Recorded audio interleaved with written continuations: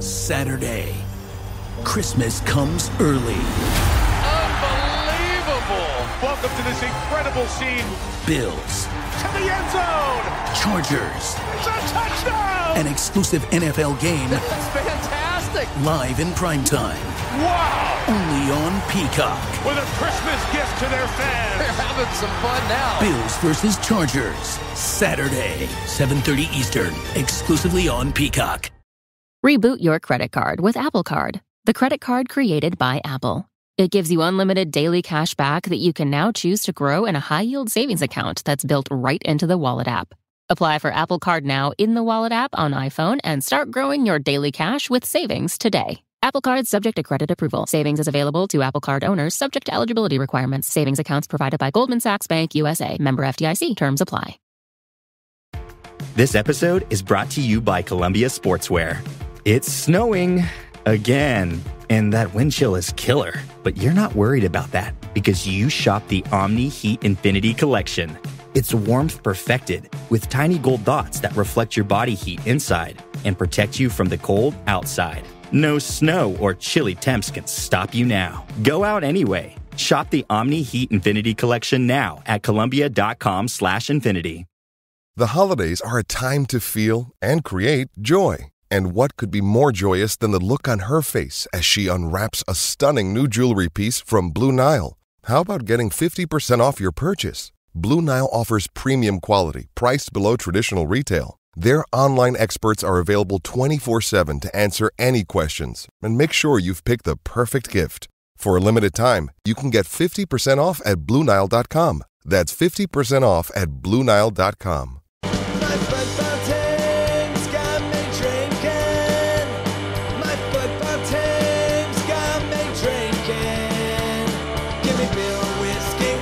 Anything to shake this mood I'm in. My football team's got me drinking. Back at it again with another episode of the Shades of Blue Soccer Show. We are the KC Soccer Journal. Cody Bradley, Thad Bell, and David Greenwald are all here. Big win, gritty win. I love when we get to call a win gritty. Gritty win, 10-man disadvantage win. A lot of big performances. Nobody was perfect. It was kind of a strange game. Almost everybody had mistakes that were really frustrating, but a lot of big performances. Thad, if I had you guess who FOTMob made the man of the match, and remember, it's just statistical, it's numbers, it's without emotion. Who was your man of the match? On either team, who do you think FOTMob gave man of the match? Jake Davis. Okay, well, you nailed it. That was well done. Very well done there. Did you look that up? I put this in the I put it in the rundown. Did you look this up beforehand? No. That did I not. mean, I saw it yesterday, though. He's lying. Oh, there it is. There it is. Okay. Okay, yeah, Jake had a very good game. We were talking about him in the last episode. He was a topic of discussion recently. Just missed out on the top 21 players under 20, or top 22 under 22. There we go. I think I got it that time. Wasn't officially named to that, but should have been. Yeah, we had a good discussion about that. That was in the Slack channel that we did, not on the air. But I don't know. I admittedly, I don't watch enough of all of these younger players. I don't watch them all regularly. I couldn't tell you if Jake deserved to be on there, if he was more accomplished than any of those guys. But he's been playing really good. He's playing a new position. He's getting regular minutes, and it seems like over the last month, it seems like every game he's been getting better, Thad.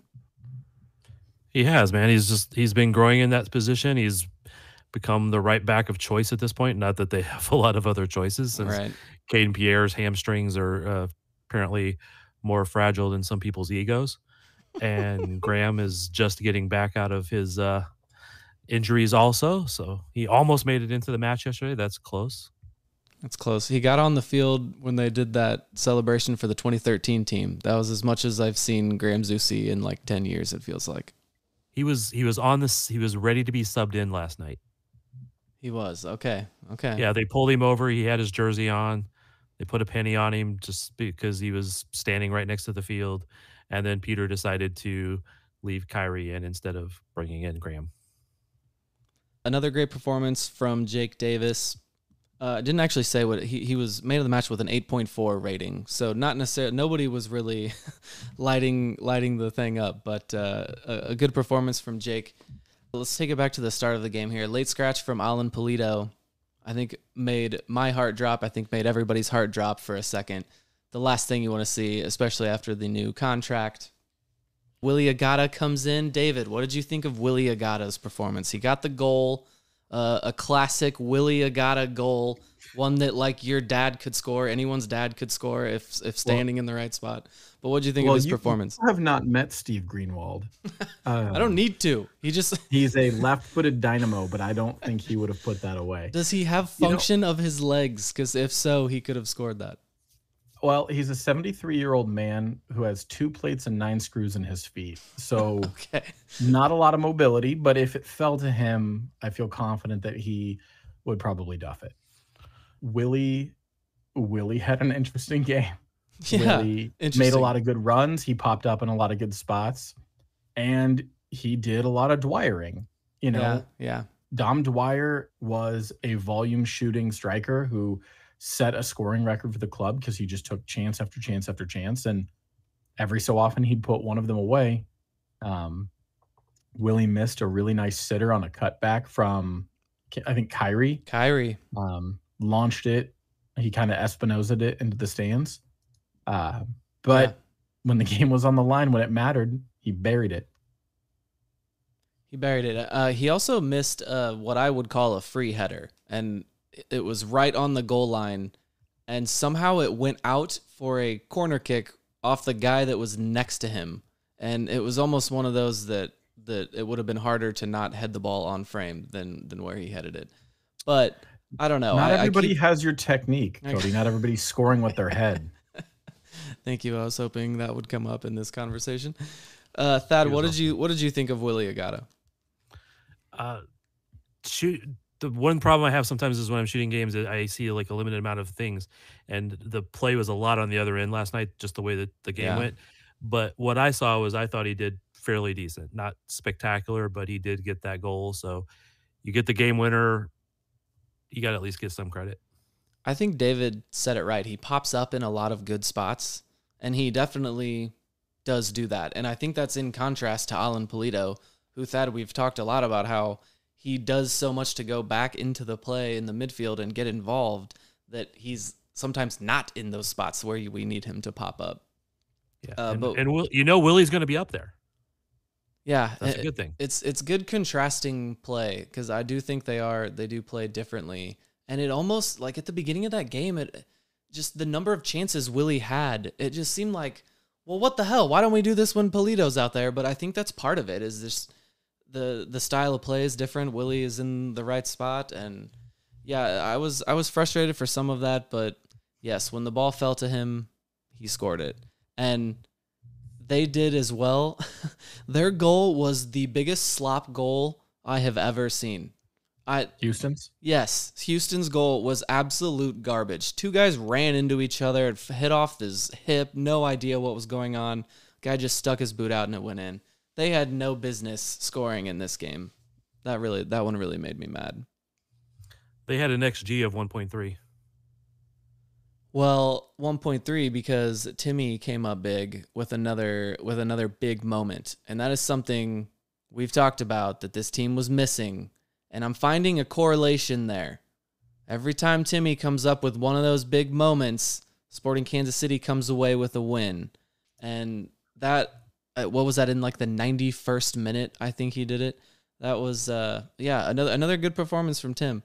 I was looking at the numbers there on FOTMob. He didn't necessarily have the greatest rating because it factors in his passing, which wasn't necessarily that great. But he came up big. He's doing what we need him to do back there. I should have cut this audio out for you, but I didn't. But just. I recognized this last night when Peter was talking that I wanted to mention this quote to you today because somebody asked him about it and about Tim's performance in the presser. He goes, "The bottom line is that's what he has to do. It's his job." And I'm like, that sounds like Cody. Yeah, he's just it's just there doing his job. He's just standing there doing his job, right? Just block it when it comes to you. I don't know. It seems easy. But, I think this goes to the conversation we were having a lot at the beginning of the season when we were debating McIntosh, Poole's camp, Melia was out. The reality is neither of them are on Tim's level. And McIntosh is fine with his feet. He's not great with his feet, but he's fine. I think he's an average to replacement level shot stopper. I think Poole's camp's a better shot stopper, but neither are as good at stopping shots and making those huge saves like Tim Melia. I mean, he's slowing down a lot, but Melia has been elite for years. He was truly elite in his athleticism and his ability to get to the ball, and being able to play out of the back and having a keeper that can distribute is great. Cody, you're a big Ederson fan, I imagine. Oh, baby. But at the end of the day, I mean, the fact that Tim can get down and keep the ball out of the net, I think has saved us a lot of points this year. He hasn't been on the field enough to do it as much as we would like, but he's coming on big when we needed him. We got to talk about Johnny Russell. Go back to Tim for a second, though. Remember early in the game, he got rocked when he came out to punch out that ball. Wait, I'm sorry. Rosero collided. I think you mean he rocked two people. He did the rocking. He took some of the... He got rocked also, man.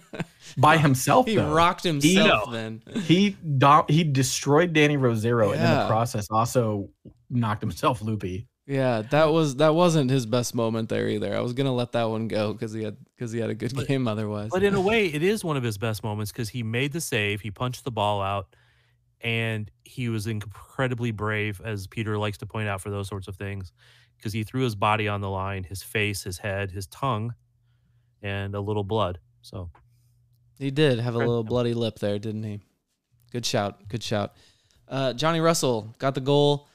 Got the red card. I do want to talk about the red card. David, you were not happy about that call at all. No. I think Chris Penso sucks. He's terrible. I think he's... On that we can agree. He's just straight trash. So Johnny's quote from the end of the game, I think, was interesting. He said, "You'd have to ask the referee because he's clearly convinced himself it's a red card. I don't think it's a red card. I don't even think it's a foul. The referee sees it. The linesman sees it. He's saying it's good. Then he goes to look at it for whatever reason. It's not forceful. It's not malicious. You can ask any player in the league if I'm a malicious player, and the answer is going to be a resounding no. I'm very, very rarely in trouble. I never try and hurt any opponent. So for Penso to come over to me and tell me it's malicious, that I've tried to endanger a player, I think it's an absolute shambles of a decision, to be honest. For me, it's not a red." And I kind of have to agree. Penso's justification for it to the Poole was Johnny, went studs high on a planted leg. But that kind of ignores the fact that Johnny slid in, won the ball, and the ball kind of bounced Johnny's foot up. Yes. Johnny didn't go over the ball. He didn't jump in and go over the ball and then spike somebody. The ball moved and bounced Johnny up. The linesman was right there and didn't find it to be a foul. Penso didn't think it was a foul. That's my big thing. It wasn't called a foul at the time. And yeah, the ball took every ounce of the force of the tackle. It was one of those, he knew he was going to get the ball. And so that's why he was going in there so forcefully. He obviously was not trying to injure the guy. It wasn't trying to be a malicious play. I've been in that situation in sports. Sometimes there's just in a split moment, you know that you can get it, you go in hard, and he did. He got the ball so perfectly that his foot stayed on the ball and it just kind of rolls over. And that's something I've seen happen, and I've also seen it called a red card when that happens. And I think the bottom line is just that the guy was laying on the ground. I think he was making the most of it. Like I said, I think the brute of the tackle was on the ball, and yes, his foot rolls over it and his cleats are up and his cleats get him. But I think that guy was making a meal of it, and that's why the red card was given. I don't think anyone is losing their mind. I don't think anyone is that mad today if that's not a red card, if they just give him a yellow there. And so I don't know. I go back and forth on it. Yes, it's a call that annoys me. Of course, Penso made it because he doesn't like us. But at the same time, you can see it. I've seen that call a red card most of the time when the foot goes over the ball. whether they get the ball first or not. He went over the ball and got the guy's leg. So like I can see the whole argument there, but it's a really frustrating thing because it was such a good, strong tackle and just kind of unlucky on Johnny's part. But it's also inconsistent from Penso because, here's your pop quiz. What other match this year of Sporting KC's has Penso refereed? I know. Okay, That's very excited. St. Louis. Exactly. Sporting in St. Louis. In a match where Logan Ndenbe had his leg damn near broken and had to leave the field, had to leave the game. And Penso didn't find that to be a foul at all. That was a goal kick, right? On what should have been a clear red.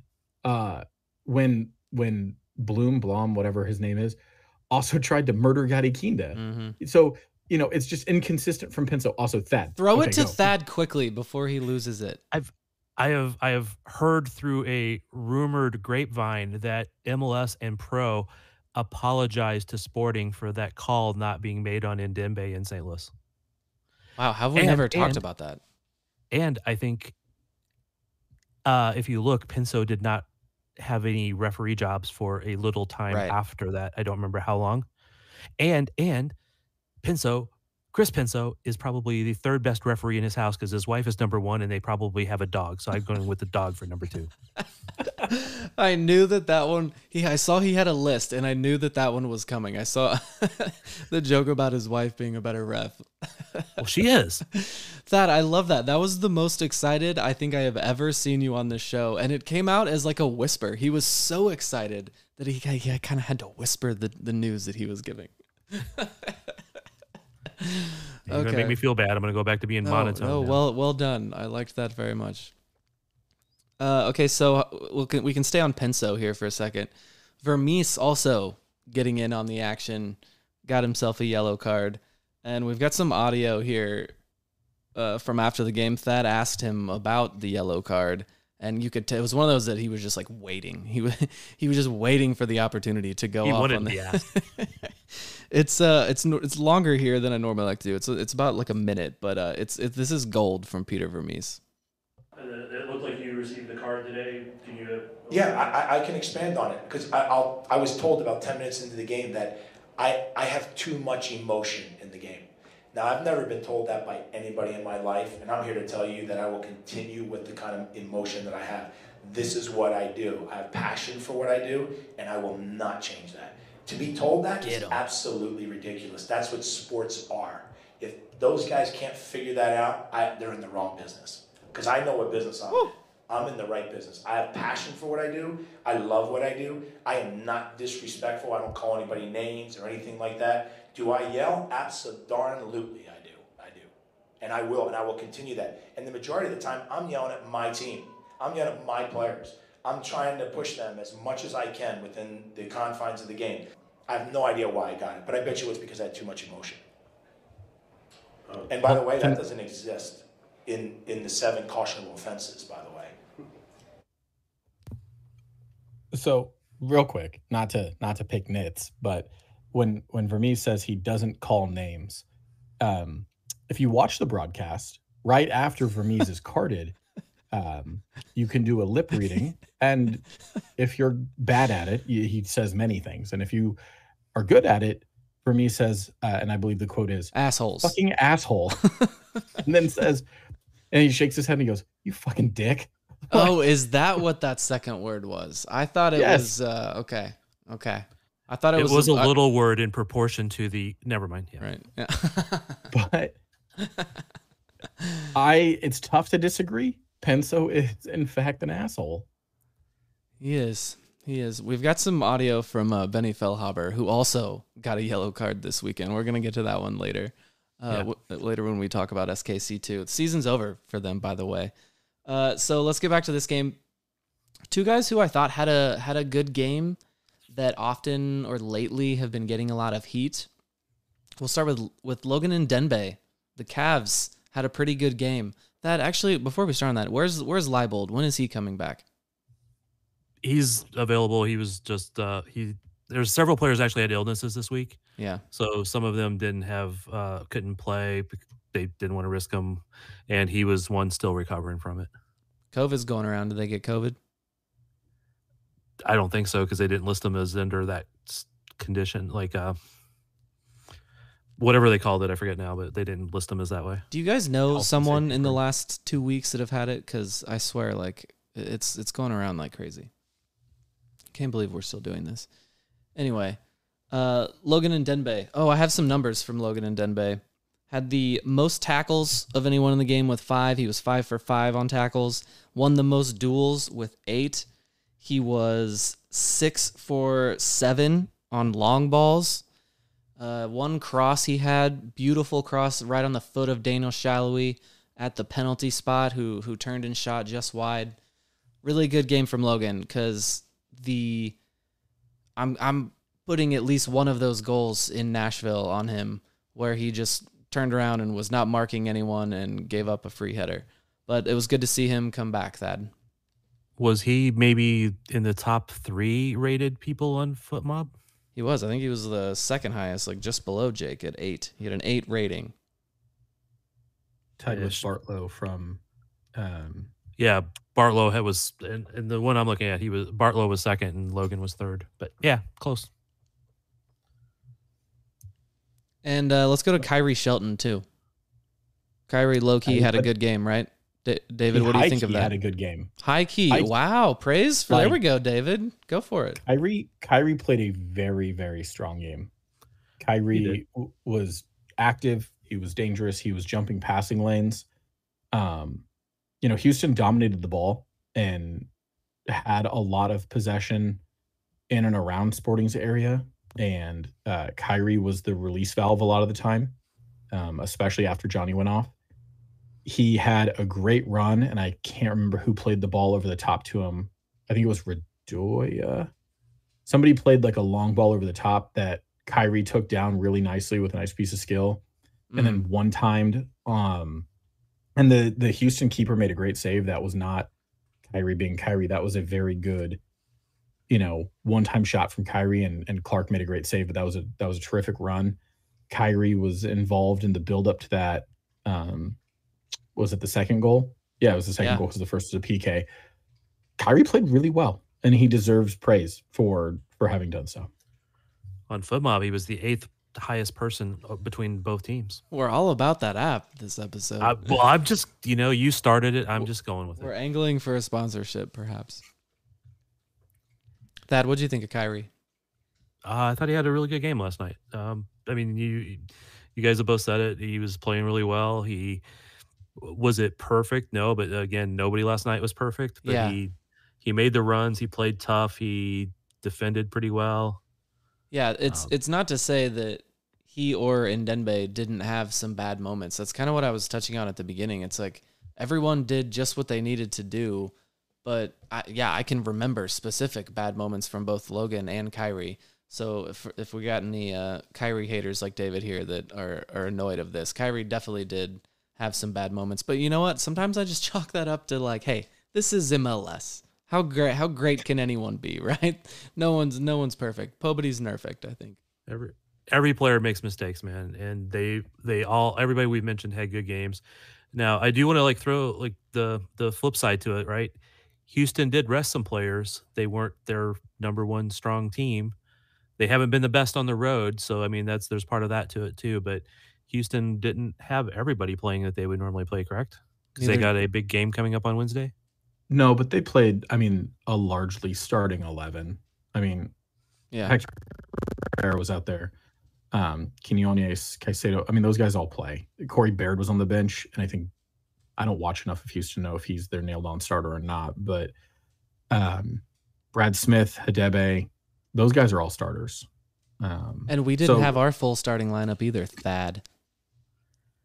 Houston, but Houston's also been on an extreme hot streak since coming out of Leagues Cup. So 4th place going into that game.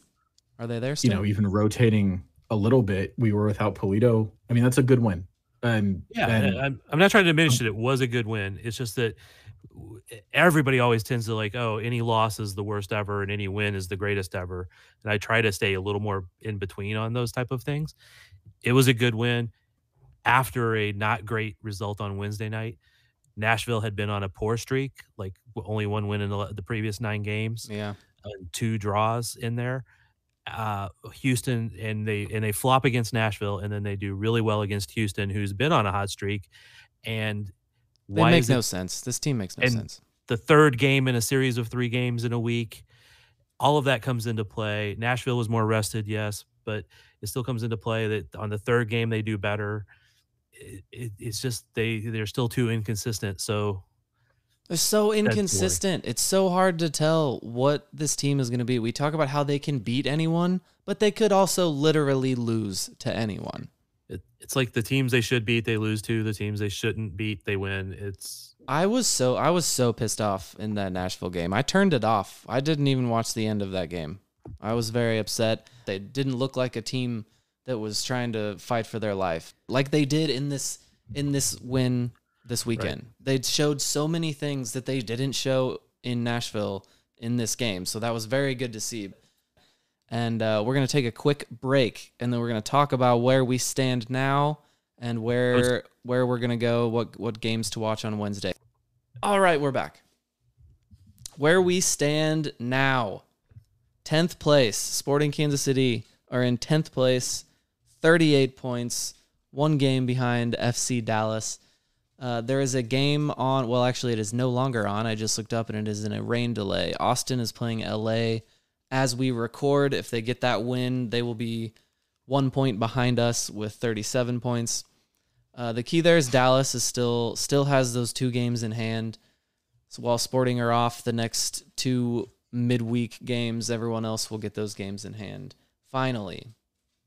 So it's not as bad as I thought it was going to be after that loss in Nashville. That, again, I was just very defeated after that. They're still just 1 place below that playoff line. Thad, how are you feeling? Oh man, I want to say good, I want to say bad. It kind of goes back and forth, but like I was asked this earlier today by somebody, what's your gut feel? My gut feel is they don't make it. I have hope. I have belief that they could, but my gut feel is they don't, and that's only because they keep dropping points when they should get them, and they have to be perfect going out and still probably get maybe just a little bit of help, and they haven't been perfect. So I found Melia's quotes after the Nashville game interesting. He was kind of just already pushing that game to the side and said multiple times that we need 3 more wins. Like it was like, it doesn't even matter that we lost that game. We'd already built in 2 losses. We just need to get 3 more wins. And so it seems clear that like in training that's the goal here. So there's 4 games left. The next one here is against St. Louis. So maybe we're eliminating that one as well. They don't even need to win that one as long as they get 3 more wins. David, can they get 3 more wins? No. No, they can't. No, it's not going to happen. But yeah, no, the answer is no. No, they're not going to get 3 more wins. But 2 more wins might be enough to sneak in. Probably not mathematically, but there's 3 games left in the season. So can they beat thank you St. for Louis correcting in St. Louis, Salt Lake in Salt Lake, and then Minnesota at home? Yeah, I had that counter wrong. There is just the 3 games left, so they've left themselves no room to spare. Three more wins. So, wait, no, here we go. That's how I got it wrong. He was saying that after the last game, so they've already got one of those. There we go. So they did build in. I had it right. Thank you. You had it right and wrong at the same time. That's so Cody. I lost my confidence because I just trusted David. Is Sporting good enough to beat St. Louis? Yeah, we already have. Are we good enough to beat St. Louis in St. Louis? That's a tough question to answer. That's going to be really, challenging. Salt Lake at altitude, and Salt Lake's a playoff team, but it's not like they've run away with things. Salt Lake's currently in 5th on 43 points. It's a winnable game. Salt Lake has a -3 goal differential on the year, same as Sporting. It's not impossible. And then Minnesota at home, we should win. So if Sporting can pull 6 points, there's a chance. But I think it's very likely they're going to lose one of the remaining 3. Yeah, I think they can get 2 more wins out of this. How about the games on Wednesday? We're looking at the games to watch on Wednesday. There's a whole bunch, almost everyone except for us. What games do we watch that night? So there's there's only 3 games that night. Okay. On the 27th. There's 3 games on the 27th, and then LAFC is playing Tigres in the Campeones Cup. But Philadelphia, Dallas, obviously it's an East Coast versus Eastern Conference, Western Conference. Everybody should be rooting for Philadelphia. Dallas dropping points there is huge for Sporting. Miami, Houston, again, should all be rooting for Houston. Houston's in 4th right now on 43 points. Sporting is 5 back. So I think you mean we should be rooting for Miami. It should be, kind of regardless of whether you think Messi's the second best of all time or the greatest of all time. But and then Colorado and Vancouver, and we all know what's going to happen. We should be rooting for Vancouver to lose, but we all know Colorado will lose. They've only won 4 games this year. They are garbage. Could always be worse. It could be Colorado. But yeah, so honestly, Dallas Philly is a huge one. Dallas has 2 games in hand on Sporting, and they're up by 1 point on us in the standings for that last playoff spot. So drop points there are crucial. The way I'm looking at the rest of the season, I'm trying to just focus on a couple teams that I think are that we have the biggest shot at. And to me, I'm honing in on Dallas and Minnesota. I know we're already above Minnesota, and so now that the last one we just need to look at is Dallas. I think they are capable of dropping those 6 points in the 2 games in hand that they have there. Thad, you're making a face. Why are you not looking at San Jose? Because they're even on the number of games and 3 points ahead. So, I mean, they could falter easily and Sporting pass them or catch up to them, right? Yeah, I thought that they were playing better than they are. I guess since the last I looked, they have lost and had a draw as well. So, yeah, they're right there. Next Saturday, there are 2 6-pointers in the Western Conference in addition to Sporting's game. So Dallas plays Houston at Houston, and San Jose travels to Minnesota. So both of those games are going to be huge for Sporting's playoff chances. And then Salt Lake on Sunday the 1st will be playing LAFC in LA. This used to be a lot easier to figure out when there's only 12 teams in MLS. And this year, it's always like this, but this year in particular, I don't ever remember it being this close or like with this many teams. It's almost everyone outside of 3 teams in the conference are within striking distance of each other. It's absurd. It is. So I guess the question here that I've been toying with is we're putting all this energy and effort in. Please just make the playoffs. But is this team good enough to pull off an upset in the playoffs? I know we've talked about that they can beat anyone, but they can also lose to anyone. It's just, and we're also talking about them being tired. Vermes had comments about them being tired. Sometimes they look gassed. They looked gassed in the Nashville game. But are we getting our hopes up for no reason here, Thad? What can they actually do something in the playoffs if they get there? Just like we've been saying, man, you never know what team you're going to get. So, yeah, can they? Yeah. They can play with pretty much any team out there given any day. But they can also just piss the bed and not, put in a poor performance like they did Wednesday.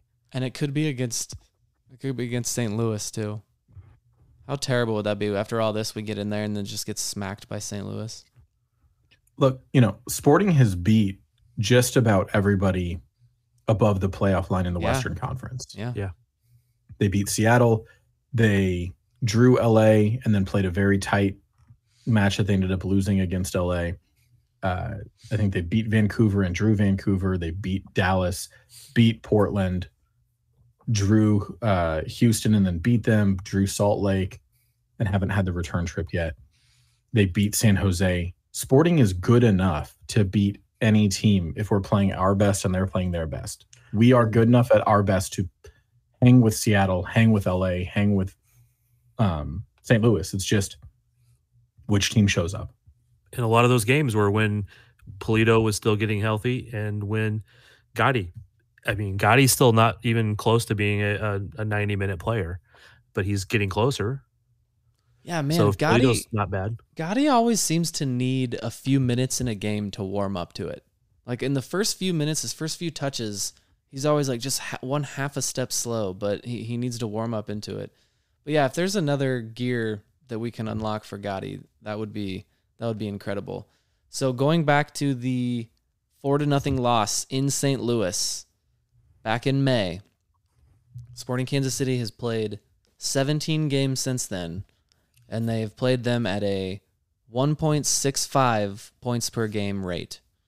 And if you look around the table throughout the whole league, that's right up there with all of the best. I think it's really only just not comparable with Cincinnati.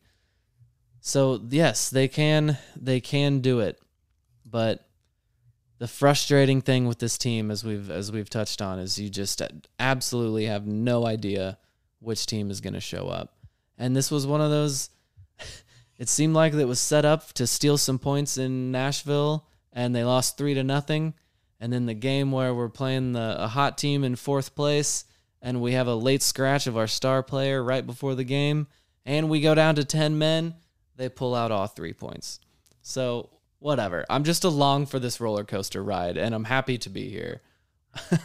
Again, we always want teams to win. We want our teams to be greatly successful, but it is what makes this following sport interesting. You don't know what's going to happen, and I enjoy this ride, and I hate it at the same time. It's emotional. And I'm not going to apologize for being emotional, Thad. And it's not one of the 7 cautionable offenses. All right, let's keep it moving here. SKC2, the regular season has finished. They've made the playoffs. Let's get to, so they got a win against, a PK win against St. Louis this weekend. During that game, Benny Feilhaber was given a yellow card, much like Peter Vermes was, and we have some audio from that. For the taking there, and so it's emotional. I think the ref did okay. I think it's tough to deal with me when I'm yelling left, right, and center, but I'm going to support my team as much as I can. And, I don't think I'm going to do that as much in the playoffs, but he had 1 yellow card to give up there, so I knew I was good for 1 yellow card today. And there was a talk about too much emotion yesterday from another coach in this organization. You think maybe that's what it was? Well, in terms of the organization, maybe the apple doesn't fall too far from the tree. But oh, Benny, what a gem he is. He said, "I know it's tough to deal with me." That's incredible. And that was Chad Smith asking that last part. Yeah, well done there, Chad. So Thad, tell us what the playoff picture looks like for this as the regular season has finished.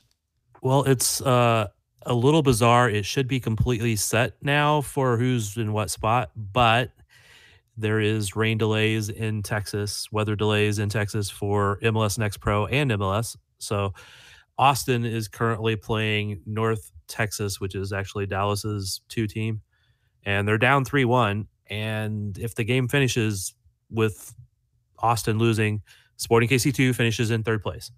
And they have the first round of the playoffs is the teams get to pick their opponent. And in the second round, they get to pick their opponent. So the higher seeded team gets to pick. So that's supposed to happen this week, like Tuesday, I think. But they got to finish that game. But it was a good battle against St. Louis today. And technically, both times they played them, it ended up in draws and went to PKs. This time they won. Pulskamp made a save in PKs. Big Bear. He's not been great at that. He's a pretty good shot stopper normally, but he's not been great in PKs. But he made one crucial save there, which set him up to finish out and get the win there. Okay. I have a question, and then I kind of have a general comment about minor league MLS. The question is, who does Sporting pick? So the Rapids finished 1st in the Western Conference. Presumably they'll pick Houston, who finished 7th. And then Seattle's 2 team, the Tacoma Defiance, they'll presumably pick San Jose, right? Colorado will not pick. They get a bye for the first round. So it's 2, 3, 4, 5, 6, 7. So Sporting will presumably pick San Jose? They've played San Jose really well when they played them this year. They could pick St. Louis just for the fun of it. Well, that's kind of my question is like, do you call your shot and just say, like, we want to send you home as quickly as possible? I don't know. I kind of tried to ask about that if they had any thoughts on who they would pick, and they were obviously and correctly and smartly not giving any info away on that. But the other thing, my general comment is just how boring all the names are. And I understand that I'm sure there's some marketing aspect to it and everything, but yeah, this league sucks. Colorado Rapids 2, Sporting KC 2, Austin 2, St. Louis 2. My ears perked up when you said North Texas earlier. I was like, oh, you can still do that? Why are we not Swope Park Rangers? Yeah. North Texas SC, Real Monarchs, Tacoma Defiance. Does anybody know what Charlotte's club is called? Oh, yeah, Charlotte. Forgot about that. Crown Legacy FC. Oh, yeah, I've seen that on there. Name. Yeah. Crown Legacy FC and MLS Next Pro. Just dumb. Just dumb. What are we doing? Just bring back Swope Park Rangers, please. I'm begging. Man, just call them that, dude. Just call them that yourself. I didn't want them to go away from being Swope Park Rangers because I thought it was a cool name. But A, they don't play in Swope Park but a couple games a year now. And B, it was basically Vermes didn't want to try to convince some South American player to come up to Swope Park Rangers they wanted them to come up to Sporting KC too, so that they would think that they would have a chance to go up to Sporting. So, I think that's had a lot to play in it. MLS Next Pro. What are we doing? Okay, let's move along. Back to Sporting Kansas City. Before we get out of here, we've got to talk about the rivalry game against St. Louis City FC. So we've kind of already touched on it a little bit. I'm feeling pretty good about it. Again, I think this works in our favor, that it's a rivalry game. They're at the top. It's kind of, all bets are off for a rivalry game. We're the ones scratching and clawing. They're the ones kind of struggling. They did come back with 2 second-half goals and kind of saved us against Minnesota. They got a 2-1 win over Minnesota this weekend. Thad, best case scenario here, buddy. Like, be honest. Are they going to come out of this with a result? Probably not, but I mean, man, I really want them to for every reason possible. For Sporting to get points, for them to take 2 of the 3 in the battle between the two cities. Even getting a draw there would be nice just for that, shutting them up a little bit. And I do think they're at least slightly ripe for it because they haven't been playing great. And the pressure's on them now. They're the top team. Yeah, I mean, the pressure's definitely on Sporting a little bit because they need wins. But we kind of talked about that earlier. It's almost like they've factored this in. They think they only need 2 more wins, so maybe they are not feeling the pressure here. Johnny Russell is going to be missed. This is in a rivalry game. You need Johnny fucking Russell out there. We need him wearing the armband, and he maybe has not been peak Johnny Russell all season long, but at certain moments, especially at the beginning of this year, when everything was down and Sporting just needed someone, Johnny was putting the team on his back, and I'm very disappointed that we're going to have to do this without him in St. Louis. I do know that Johnny was talking in the locker room about wanting to appeal the decision, the red card. I don't know that they would win. Yeah. It's hard to win on that case because we know he did make some contact, even if it wasn't intentional, even if it was light, even if it was the guy made a huge meal of it, he made some contact. So I don't know if they could, I don't know if they'd have any success appealing that, but they could, and he could be back. Well, they ought to. Whether or not they can win it, yeah, go for it. Almost doesn't matter. You get a certain number of appeals per year. And since we're at the end of the season and, this is a big enough game that you need him, there's no downside to doing it. So they might as well try. Did anyone ask about Alan Pulido? There's no worry there that he's going to be out for an extended period of time or anything like that? As far as I know, nobody actually asked about it. Whoops. I don't think any. I think if he was going to be out for an extended period of time, we would have heard something. But no, we absolutely would not have heard that. I don't mean like any official thing. I meant just more on the side. But yeah. Well, yeah, So that's what I was asking, is if you had heard any chatter on the side about anything about the injury, but no. I guess not. And nobody asked in the presser because there was really almost no media there again last night. Well, there was nobody in really the stands asked either. What's that? There was nobody in the stands either. So no, last night there was. Wednesday night was terrible. Oh yeah. Although it could have been better Saturday night also, but yeah. Okay, so how about we know how St. Louis plays, we know their tricks. Is there anything, David, that you're doing tactically, or any subs, any person you're starting to prepare for the way St. Louis plays? So at the beginning of this question, I thought you were asking me what I would be doing to prepare for this, and it involved a voodoo doll and doing a Lawrence Taylor and sending as much cocaine and as many adult sex workers as I could to their hotel room beforehand. And how you emotionally prepare. That's right. No. Like how should Vermes set up the team? Yes. If you were coach. Yeah, it's tough because Radoja looks gassed. I think when Radoja plays well, we're better off with him at the 6 than Remy. But yeah, Radoja has not had a whole lot of 90s in him, and tired Radoja. I mean, he went in with a pretty ugly late tackle before Johnny got his red. Mm-hmm. So he's going to have a week to rest, though. So I mean, it's not like the 3 games in a row. So he does have a week. And also, as you just said, he hasn't been putting in full 90 minutes. So what's he tired for? I think he's just not up to fitness. But I would start Radoja at the 6. I would start kind of the strongest team possible. I would start Eric Tommy on the wing, Kinda in the midfield, Remy in the midfield. Have Felipe prepared to sub in. And, you'll probably at some point need to rotate Remy back to the 6, Felipe into the 8, take Radoja out. Same starting, back 4, back 5, Melia, Ndenbe, Rosero, Fontes, man of the match, Davis. Man, how many times this year we could have said that, man of the match, Jake Davis. Oh, did you guys see somebody had a JFD sign? No. For Jake Effin Davis. There was a JFD sign in the Cauldron. I'd like to think that we had a part in spreading that nickname around. I'm just going to go ahead and claim that. We helped make that happen, Thad. Yeah, it could be. I want to take a note from the SKC2 team.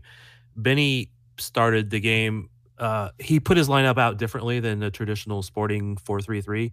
He actually started with a 5 or a 3 back line, however you want to say it, 3 back line with 2 wing backs, or 5, however you want to say it.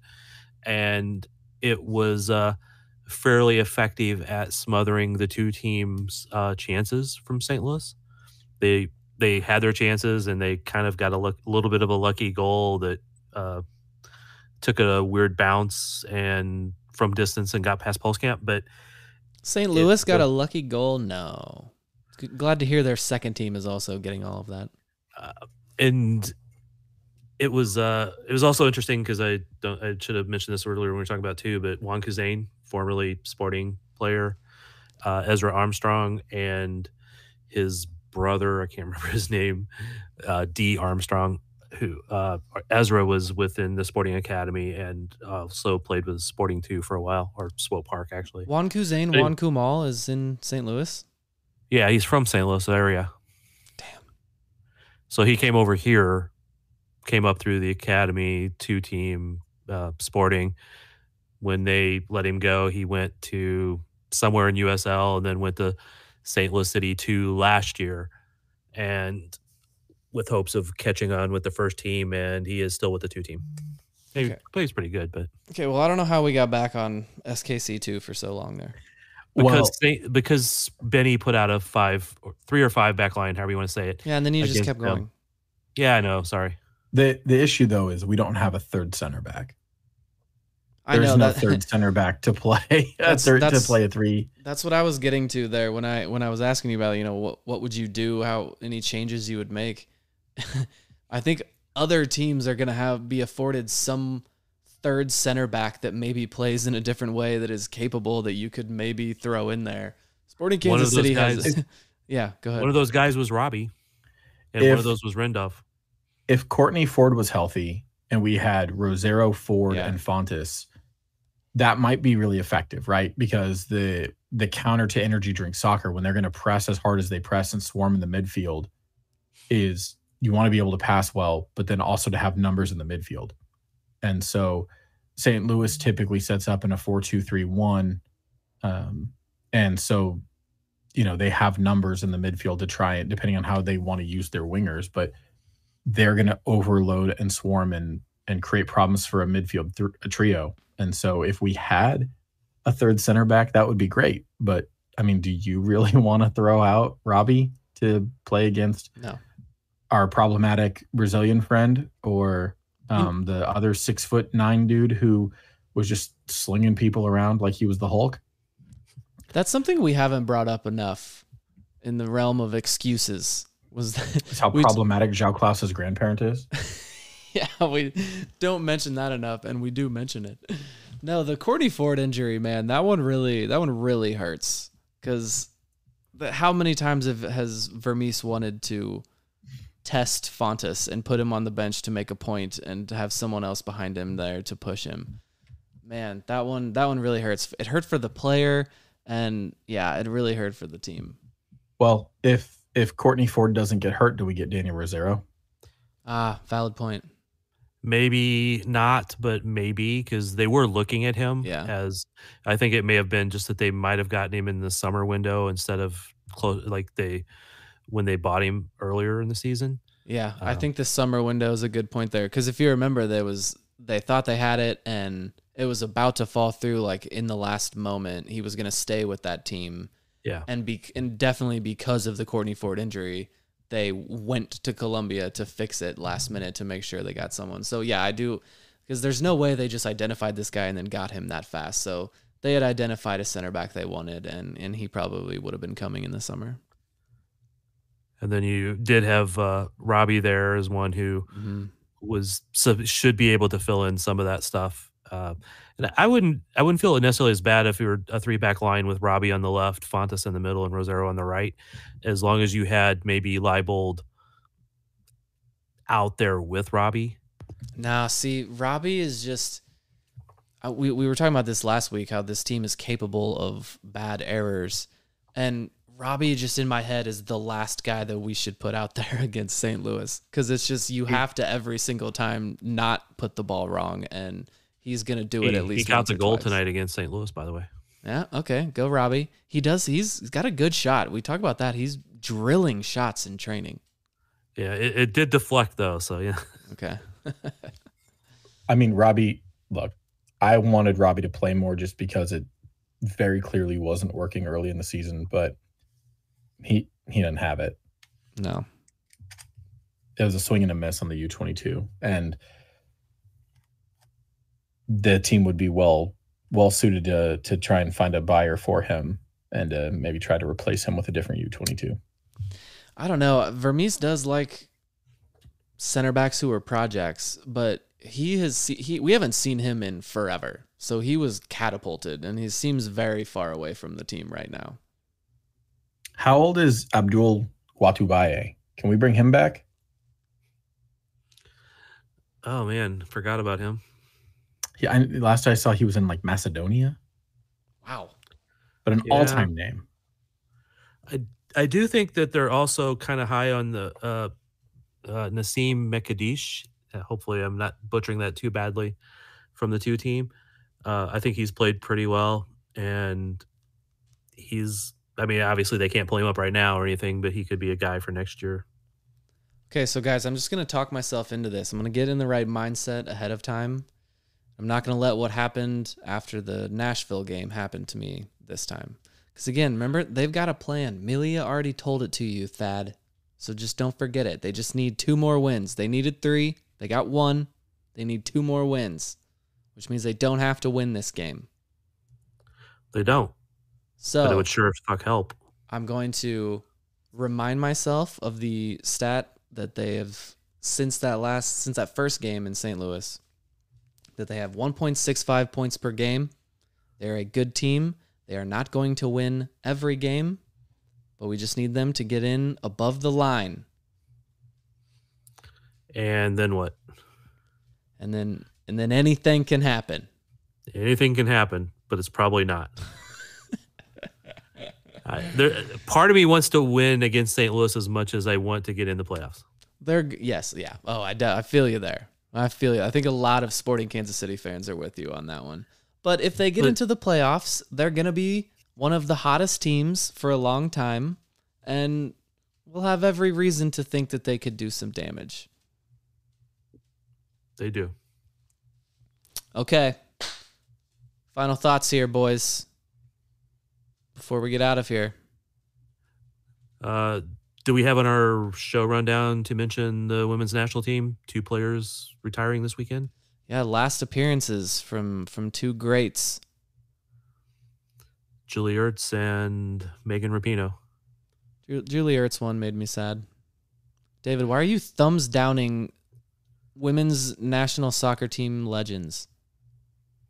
I'm sad that Julie Ertz is retiring. Oh, okay. And I'm just not going to weigh in on my thoughts on Megan Rapinoe.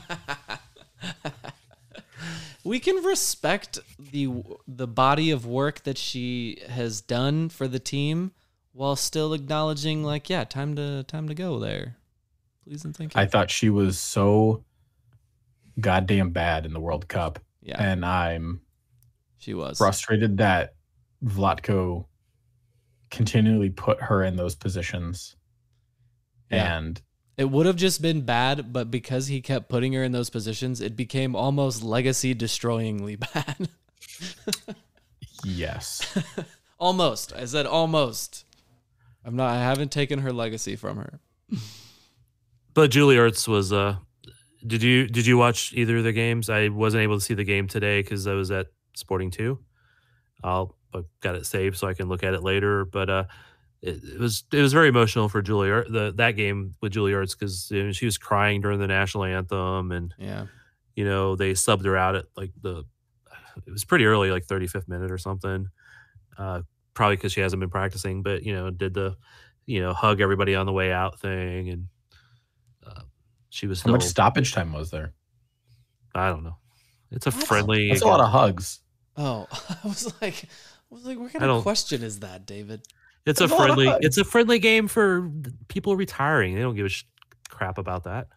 My wife would be mad at me if I did not mention that Taylor Swift was at the Chiefs game today. Heck yeah. I'm not going to lie. That one actually made me happy. I know there's going to be a lot of people that roll their eyes at that. It's just, Taylor's she and Travis Kelce are dating. She's like the biggest celebrity in the world, and she's in Kansas City. Like, come on. What if they get married and she moves to Kansas City and she loves Kansas City and she sings about it in her songs? I mean, come on. It's exciting. Well, it's exciting. Kelsey's been known to come to a Sporting game or two. So really what I'm saying is that Swift is going to camp out in Kansas City for the 2026 World Cup. I couldn't care less.